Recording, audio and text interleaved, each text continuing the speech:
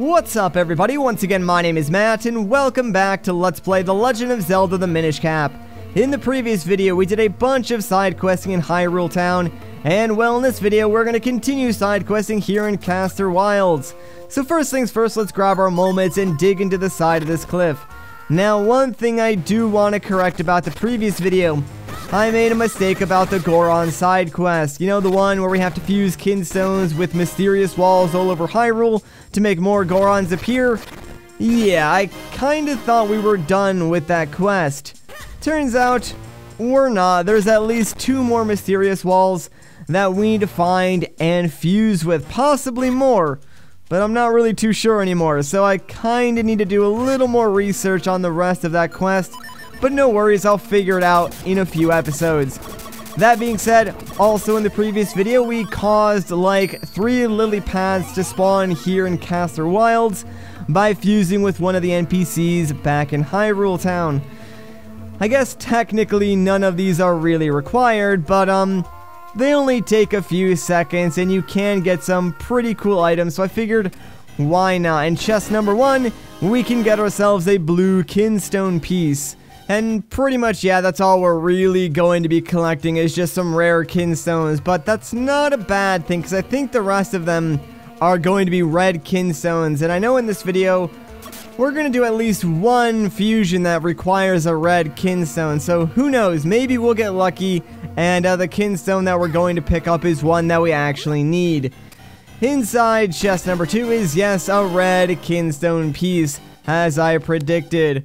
Alright, I did not want to go back in here, dude, I swear, like, the hitboxes when you're Minish Link are just so jacked up, and dude, I really need you to move right now. Come on, buddy, there you go, thank you. Could you imagine if, like, that guy just did not decide to move? We would have been stuck there forever waiting for him. Alright, so no, we just missed the last lily pad, dang it. Thank goodness this one comes back pretty quickly, but yeah, the final hole we want to fall into is right up here, so, dude, I swear, I did not mean to run into those thorns. But yes, we got ourselves another red kinstone piece. Now, that is not the final secret here in Castor Wilds. There was one more that we can collect while we're in our Minish form, so for this one, we gotta travel all the way to the bottom right side of the screen. It's pretty far, especially as a little Minish boy, although I think we actually might be able to make use of one of the shortcuts that we made. Not too sure. We might get blocked by like one of those weird bushes. Crap, there is one there. Dang it, that stinks. Well, I guess we'll have to go the long way around then. Oh well, that's what I get for trying to save some time. Although, wait a minute. Actually, maybe this wasn't the long way around, because yeah, the Minish tunnel is right there, so the shortcut actually would have taken us longer had it actually worked. Whatever though, go all the way to the left first, because yes, this will take you to a chest that contains a red kinstone piece. Then you want to go forth from the left, and this will let you go deeper into the tunnel. And as we go farther inside, we'll find a gauntlet of enemies and some block puzzles. Oh no! But eventually these will lead us to a piece of heart. It's kind of crazy like how many pieces of heart that we've been picking up recently. I mean, the game does have a bunch of them. Like, that's primarily how you get heart containers in this game, since Minish Cap has only 6 dungeons, including the last one. And of those 6 dungeons, 5 of them obviously will give you a heart container. There is a 6th full heart container that I think you get through other means. So yeah, that leaves the remaining 11 hearts that you would need, all from pieces of heart. So yeah, that's why a lot of them I think are really, really easy to find. But there we go, 3 more, and we can complete another heart container, which I think we should be able to do before the end of this video. Like, I know where at least 3 heart pieces are. It's just a matter of us being able to get to them. Alright, now that we're done, sadly, yeah, we gotta go all the way back to where the freaking stump was. That way we can return to our human form and go do side quests elsewhere, because we're pretty much done in the Castor Wilds section. But that's not to say we're done with this part of Hyrule. I actually want to make my way back to the Wind Ruins because there's a couple of things we can do as a Minish back there real quick. So, let's just ride this lily pad back across and... Hello? Wait a minute, what? Game, I was totally on solid ground there. I don't know what you're trying to pull, but whatever, dude. I guess I'll take your word for it. And yeah, this is gonna seem kinda stupid, guys, but we're gonna call our boy Zephyr and teleport right back to Castor Wilds. And the only reason I'm doing this is because the teleportation spot is fairly close to the southern exit that leads to the Wind Ruins, and it just saves you a little bit of time of walking back there. Alright, so real quick, let's do this because I have no idea why, like, I didn't do this on my first run through, but yeah, we can bomb this wall. And inside, we should find a pretty cool treasure. So, let's see what we got. A blue kinstone piece. Not bad. Not bad at all. Probably should have done that on, like, my first run through this area. But I kind of was rushing just to get to the temple. So, yeah. And it's not even really required. So, I guess skipping that, not the worst thing in the world. Alright, let's shrink down to the size of a Minish, and this is something that you couldn't do until after you had completed the temple, but we can drop down here into this little guy's house, pick up this red kinstone piece, and I'm pretty sure he wants to fuse with us now, so let's do it. And he does want a red piece that we do have several of, so that's good for us. And I believe this is going to spawn another beanstalk pretty close by. I don't think this one gives us a piece of heart, but it does give us an upgrade to one of our items, and it's totally worth picking up. So, yeah, let's do it, baby. I'm excited. Let's go find that beanstalk and get that upgrade. Hopefully, yeah, I did make the shortcut, so we're good. And I think that's the only one that we need to make use of. So, yeah, I think we're ready to go right up that beanstalk and get our reward. Oh man, I'm excited. What's it gonna be, guys? I mean, I already know what it is, so the excitement for me is kind of just like fake enthusiasm, but I'm playing it up for you guys. What's it gonna be? Let's find out. I have no idea. But all the way up here, yeah, there's a big chest, and inside it's a large quiver. Now we can carry even more arrows. Like, it's ridiculous the amount of arrows we can carry now. I think it's like 70 or so arrows, which is way more than we would ever need. Alright, so we're pretty much done in this area. Let's grab the ocarina and teleport to the southern part of Hyrule, you know, like where Link's house is. And there's a couple of things that we can do over there and get some easy pieces of heart. There's gonna be like one on the left side of this screen, one in the western woods, I believe, and then there's another one that we can get sort of near Hyrule Castle, and they're all like super easy. So first things first, let's grab our Pegasus boots and dash right into this tree. That way we can activate this Minish portal. And there is like a Minish house north of that portal, and inside I think you can fuse kinstones with one of the Minish. But I don't think that particular fusion is anything too important, so I'm not gonna bother with that. Anyways, yeah, if you swim up and all the way over here, there's a small little tiny Minish cave we can go inside, and well, check it out. Piece of heart just chilling there waiting to be collected, so that's pretty dang nice. Alright, now that we got that, let's go all the way back and turn back into a human. Sometimes I do wish there was a quicker way to change your size.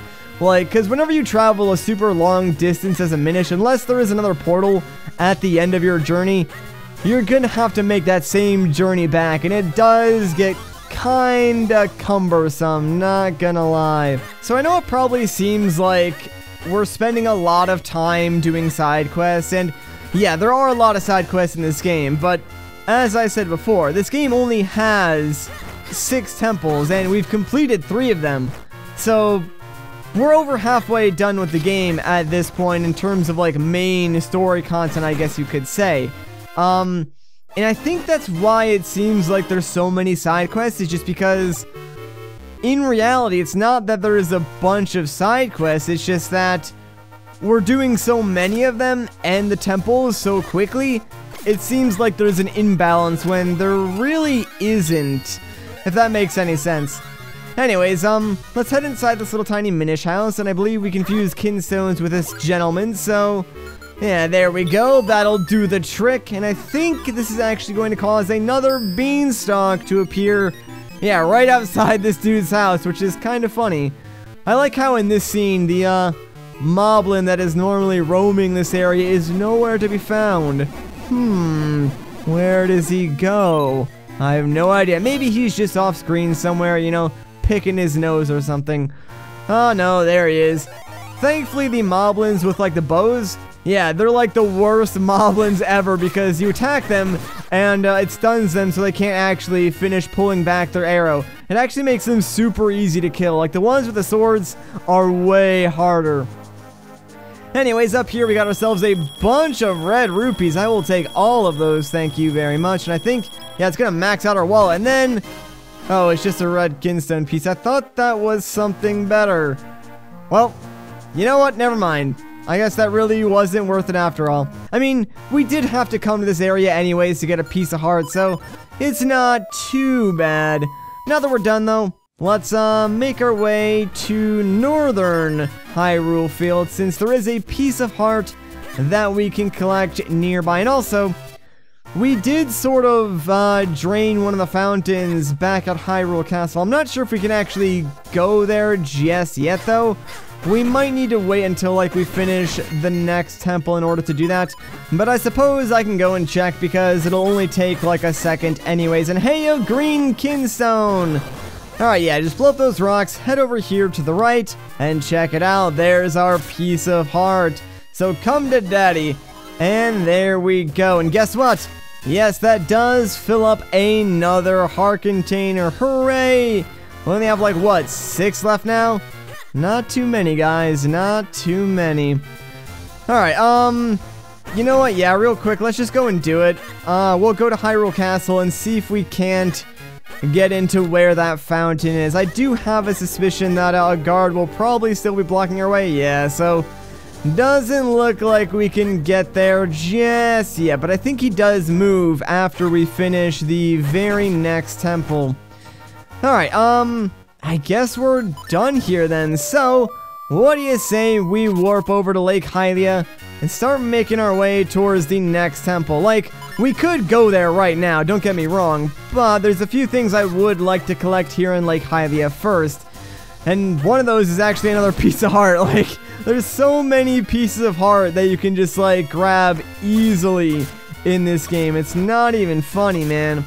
But, I do want to swim back down towards the mayor's house, since there's a few things we can do over there. And geez, can you stop shooting rocks at me, please? It's so annoying. Alright, let's head up here because I think, yeah, there's a ladder we can climb down and go into a cave system. And in here, if I'm not mistaken, we can actually find one of those mysterious walls to fuse kinstones with and spawn like another Goron. So I think we actually want to go to the right here, if I'm not mistaken. And I'm pretty sure we can't reach those 2 golden chests yet, or at least from this area. So we might have to approach like the rest of this cave system from a different angle, but whatever. Anyways, yeah, right over here is the mysterious wall, so let's do a fusion with it, baby. There we go, sweet. I still think we need at least 1 more Goron. Yeah, we do. We need 6 total for them to break through this wall. I'm not really sure where, like, the last mysterious wall is, but like I said, we'll probably come across it soon enough. There is a chest that we can get though if we go there, but there's really no point in going there until like this entire quest line is done with. Alright, so there they go, except yeah, they're still not gonna be able to bust through that wall.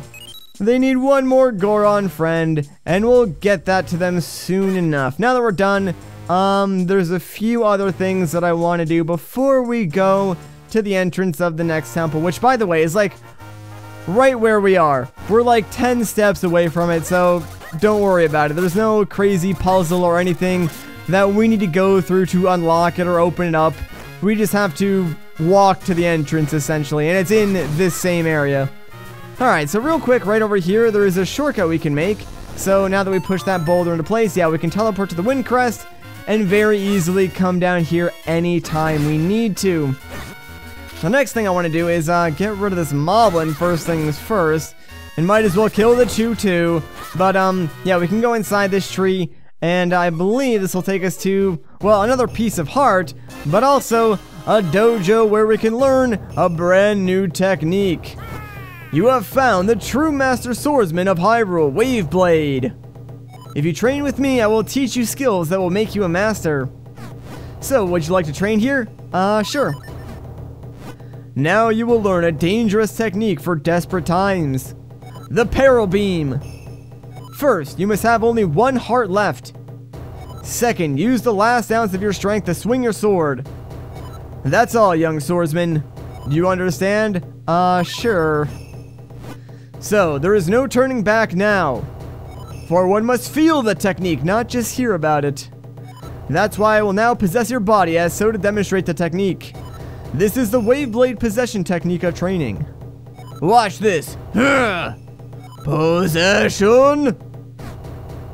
Not again, why? Phew. Now you must try yourself. When you have only one heart left, swing the sword with the last of your waning strength. Alright, so yeah, he depletes our health, and there you go, that's all there is to it. Yes, fine work, you know the way. I will now give you this tiger scroll, blah-de-blah-de-blah. So, yeah, this technique is pretty weird, unlike in typical Zelda games where, you know, when you're at full HP, you can get a sword beam. No, this game is sort of the opposite. You have to be at 1 HP in order to use the sword beam, which makes it kind of pointless. Like, we'll probably never use it throughout, like, the rest of this game, because I see no reason to ever be that low on HP. Anyways, though, yeah, directly right up here, that's a Minish portal, but it's also the entrance to the next temple, so I think that's where I'm going to end things off. If you guys enjoyed this part, a like rating would be greatly appreciated. If you want to see more, consider subscribing. But once again, guys, my name is Matt. Thank you so much for watching, and I'll catch you in the next one.